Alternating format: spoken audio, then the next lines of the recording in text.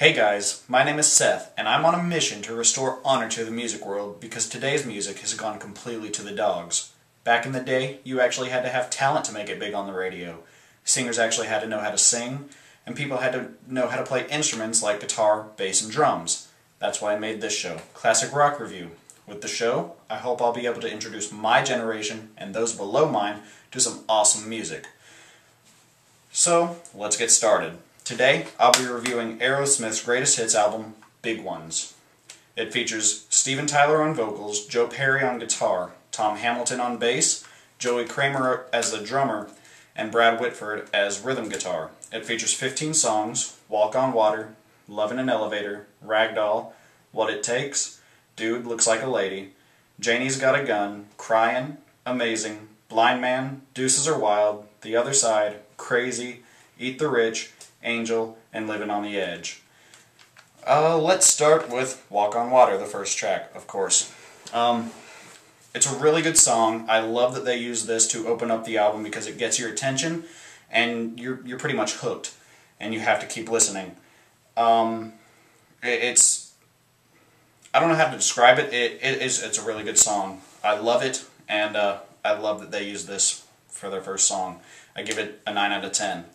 Love in an Elevator is just as the name suggests. Love in an Elevator.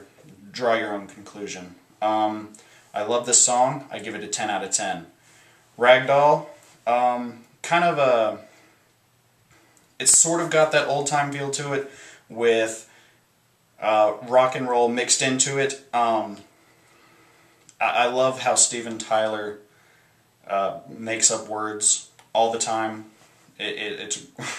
It's pretty funny and it's great. I give that a 10 out of 10. What It Takes. For those of you who don't really know Aerosmith, you might not know this song. It's not one of their huge songs, but it is pretty big. I love it. My whole family loves it. 9 out of 10. Dude Looks Like a Lady. Absolutely one great song. Hilarious. Don't judge a book by its cover. That's the main message of the song. I give it a 10 out of 10. I love that song. Janie's Got a Gun, kind of a sort of darker song, but still nonetheless great. I absolutely love it, and I give it a 10 out of 10. Cryin', it's about a guy who meets a girl. He was crying when he met her. Now he's dying to forget her. Good song. Very good song. I give it a 9 out of 10. Blind Man. I actually didn't know this song until I listened to this album, but I'm still trying to draw a conclusion about it. I do like it, but it's not one of those more well-known Aerosmith songs to me. You might love it if you listen to it. Tell me what you think. But for now, I give it an 8 out of 10. Deuces Are Wild. Great. One of my favorite Aerosmith songs ever. He loves you because your deuces are wild. I don't know what deuces are, but maybe I'm stupid. I don't know. I give it a 10 out of 10, though. The Other Side, I actually don't think I heard this song either until I bought the album. But I fell in love with it, just like every other song on the album, and I give it a 9 out of 10. Crazy, it's a love song. Aerosmith is big on love songs. Pretty much all of these are love songs. And,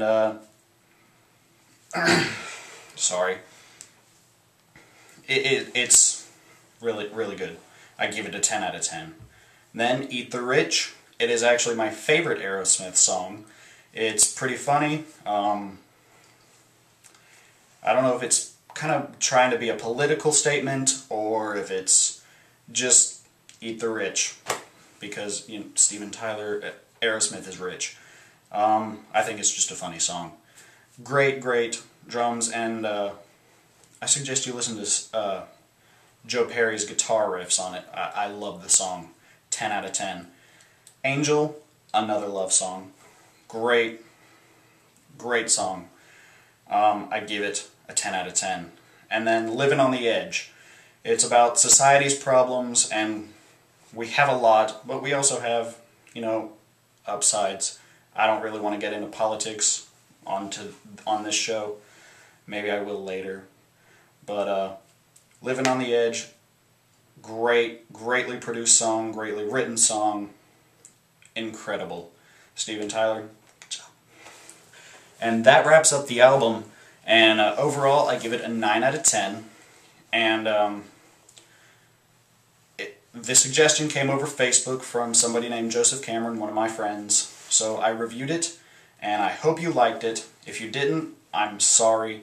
But if you did, give it a thumbs up. It really does help. And subscribing also helps too. I know I don't have a whole lot of viewers. Like Ray William Johnson has millions, and Philip DeFranco has millions, or well, hundreds of thousands, and no, he has millions.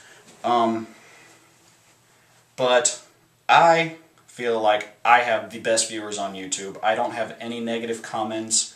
I don't have any dislikes, so I just wanted to say thank you guys. I know probably as time progresses and if the show gets more views, then I will have the dislikes, I will have the trollers, but for now, I still have I have positive reviews, but even when those people do come, if they do, I'll still have the best viewers because I still have you guys, hopefully. Hopefully you won't get bored with me or dislike me. But thank you guys for watching. If you have an album review that you would like me to do, leave it in the comment section below or through my Facebook page or Twitter. Facebook is probably the best way to leave a suggestion. So go over there, like the page, and I'll try to review whatever you would like me to. Until then, thank you for watching. I'll see you next time.